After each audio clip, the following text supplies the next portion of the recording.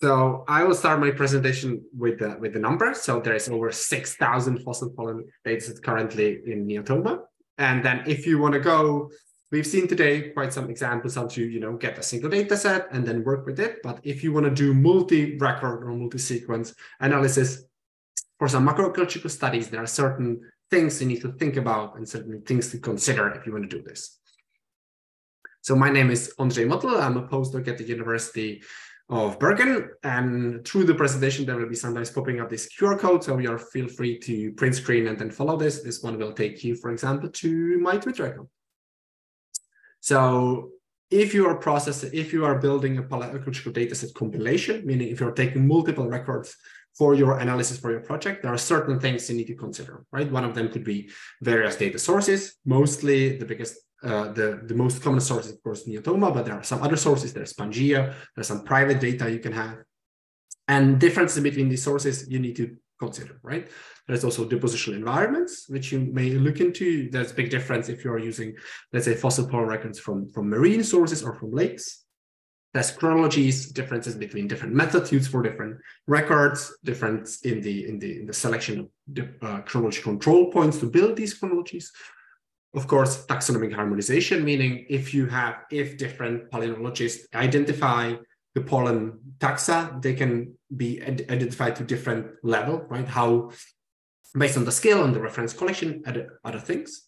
And at the end, there could be some criteria for your data quality to consider including different records into your compilation. So luckily for you, there is a now tool which will help you guide you through this process, which is called FossilPoll, and it's a workflow to process global macroecological, paleoecological pollen data, basically. So in short, what it is used to take a data and make it into compilation, right? It's mostly built, 100% built in our environment, and it's very project specific.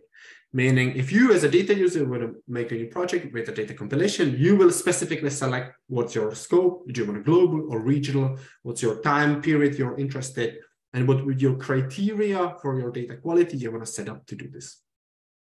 So I will start at the end. What you will end up with if you use this tool, you will end up with data assembly, which is in RDS, which is a format for storing data in R. You will have some metadata information, meaning your location, geographic location of your data set, the DOI, the deposition environments, length, meaning time, age period, etc.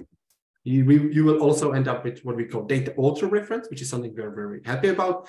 For your compilation specifically, you will be given a reference table with all the authors of the dataset present in your compilation, and it's up to you. You can then go ahead and contact them or invite them to be co-author in your study or etc.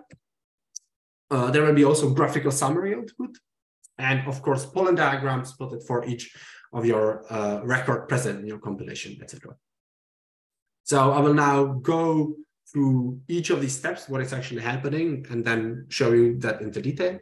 So the workflow will go in this way. It will be Neotoma, which will download the data, right? Even though I put it as a mess, we know there's quite quality checks from the curators from the Neotoma, which they have done an amazing job. But if you're using data from different time periods or from different curators, there may be differences between them. So there is a need to do some kind of processing, initial data processing, which we call it. Then there's recalibration of AHW models to make sure that all records in your compilation use the newest calibration curves and the same methodology.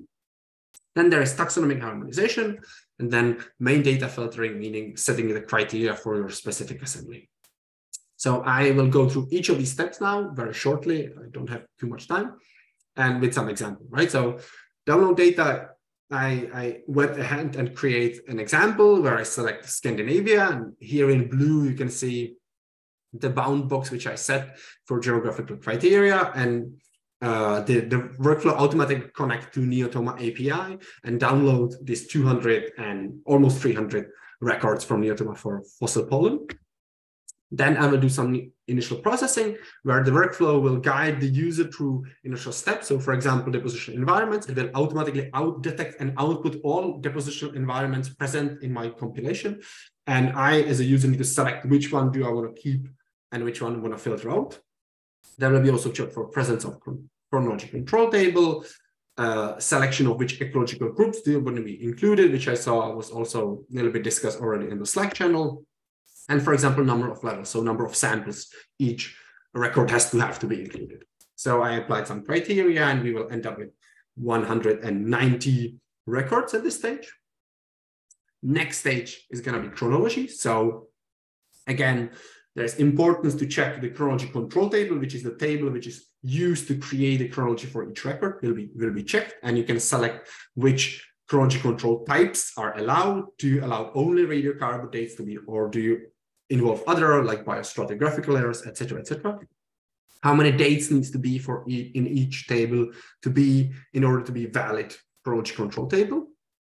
The workflow will also automatically assign the newest calibration curve based on chronology and use the post-bomb calibration curve for points if needed, and much more. And then all records in the compilation will be automatically rerun with the probabilistic Bayesian chronology model.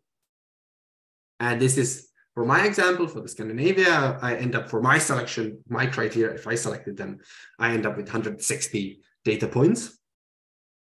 The next important step is the harmonization. And the workflow will automatically detect all taxa present in your state of your compilation and create a full table with it. And then it is up to you to do it yourself or work with expert palynologists to harmonize them to same or higher taxonomic level. Here we can see an example of Bignonia, where different authors of the data name them differently, but for our purposes, we will all clump them together in the same name as Bignonia type. And finally, there is data filtering, which is optional. There are certain ways you want to set up your criteria for the quality of the data. All of them are optional, and it's up to you how do you want to set up, and it's up to your research questions and specific project. So one of the criteria could be total pollen grain sum within each level. It can be age limitation, meaning how long the sequence needs to be, which time period spanning, then age extrapolation, meaning how far I'm willing to extrapolate time from the last chronology control points, interest of period, meaning just cutting the outside of the data outside of the period of interest. And of course, after all this filtering, we can again check your each record if they have enough number of levels for a compilation. So in this example, based on the criteria I set up, we will end up with over 100 records. And as you realized, we went from 300 to 100 only, which you may say we are losing quite a lot of data. But I think the argument is that we are drastically increasing the quality of the data for the specific research question we want to do with this data, right? And in this case, it could be, for example, diversity pattern for the last 8,000 years in Scandinavia. So this is an example of the graphical summary I was talking about, which is automatically outputted by the workflow.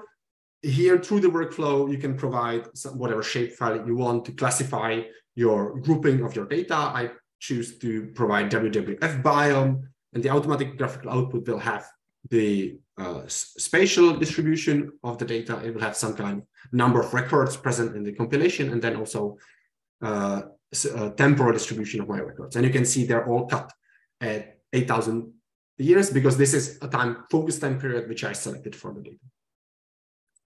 So what is FossilPoll is a workflow which should help the user guide you through all these bits and pieces which are needed to consider if you're building this multi-record polyecological data set. So it handles all the steps and flags the places where user needs to specify the choices, which are, again, project specific.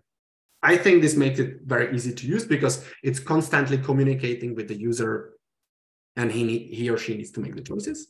It's project specific, as I thought, and it can work in macroecological scales, right? So it can be, it's access for macroecologists to use the vegetation history data.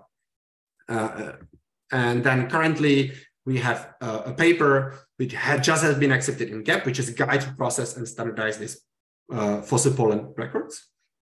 And of course, we're also launching a website, which is all the documentation and all the step-by-step and all the information should be there. We're also creating channels for people to communicate with us if they have issues, etc., etc. So this is everything from me. Again, there is a link if you want to follow and be updated on this project, follow my Twitter, or there is a link to the our HOPE project in general, which I'm part of. Thank you very much.